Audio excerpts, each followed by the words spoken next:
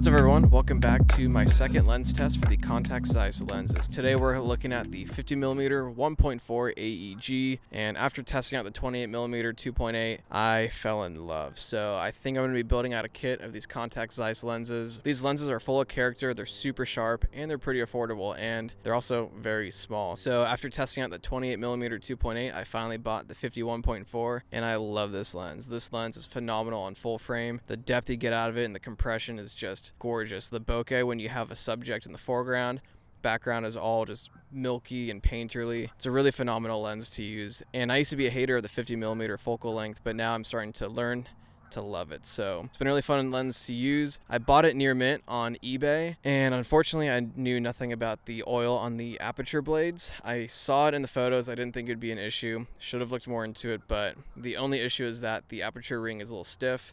I'm gonna have to get that cleaned, whether I do that myself or send it in to somebody.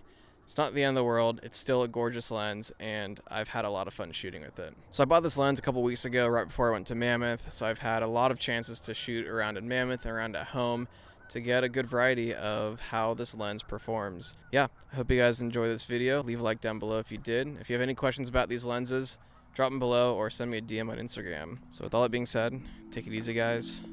Peace.